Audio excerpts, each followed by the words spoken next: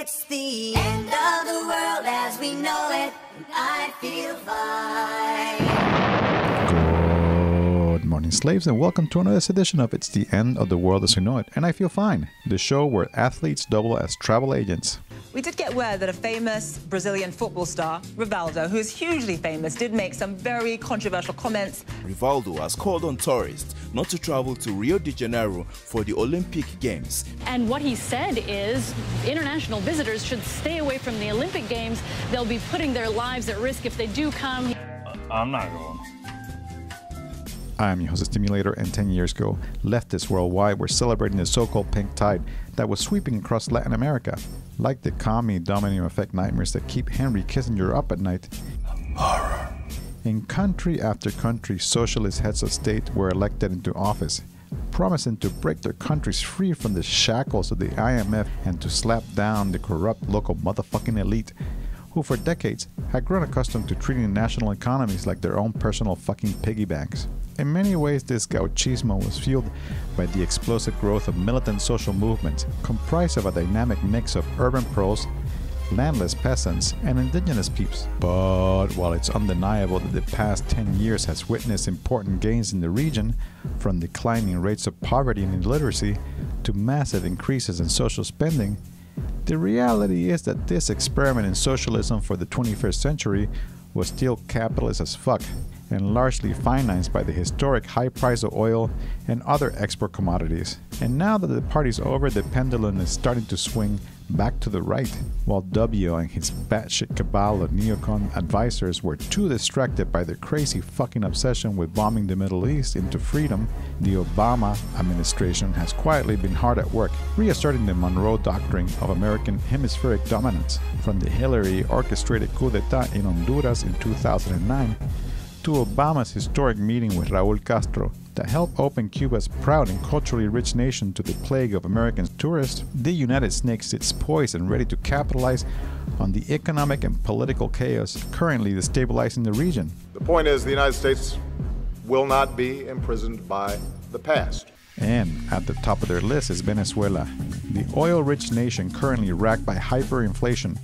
shortages of food and basic goods, and an energy crisis that has given rise to daily rolling blackouts, scenes of mass looting, and violent street clashes between opponents and supporters of President Nicolás Maduro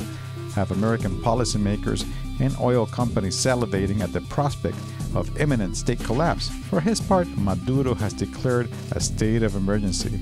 and has given a tentative green light for workers to start expropriating closed factories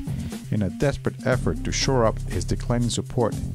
and kickstart the economy. Maduro is facing the prospect of a recall referendum, a constitutional process which he has decried as a Washington-backed coup d'etat, echoing the language of his former fellow comrade-in-chief Dilma Rousseff, who was suspended from office following an impeachment vote in Brazil's Senate on May 12. I have not committed any crime under the Constitution and law to justify an interruption to my mandate. To condemn someone for a crime that they did not commit is the greatest violence that can be committed against any person. Leftists and so-called progressives around the world have faithfully echoed the Telesur line, describing the opposition's power grab in Brazil as a coup or gold-impeachment. But many of the peeps taken to Facebook to violently decry this gross breach of democratic process seem perfectly fucking content to ignore the fact that Dilma had become a widely hated figure, with an approval rating of just 9% and millions of peeps regularly taken to the streets to demand her resignation, or that she was president of the board of directors of the state oil company Petrobras, while upwards of $33 billion fucking dollars was lost to the corruption in a giant fucking scandal that implicated more than half of the country's sitting politicians, including many members of her own party, or the inconveniently neoliberal character of her government itself, which oversaw the violent pacification of the country's favelas by heavily militarized BOPE pigs and the massive waste of money spent on useless fucking infrastructure to prepare the country to play host to the World Cup in 2014 and the 5 concretes of death this summer, which by the way look like they're slated to be an epic fucking disaster. So while it's true that the old guard of Latin American politics are corrupt, neoliberal pieces of shit in the pocket of Uncle Sam,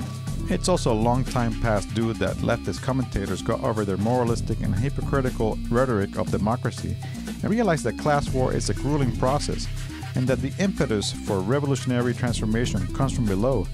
not from top-down state structures, no matter how revolutionary their leaders claim to be. El martillo impacta la aguja, la explosión de la pólvora con fuerza empuja, movimiento de rotación y traslación, sale la bala arrojada fuera del cañón.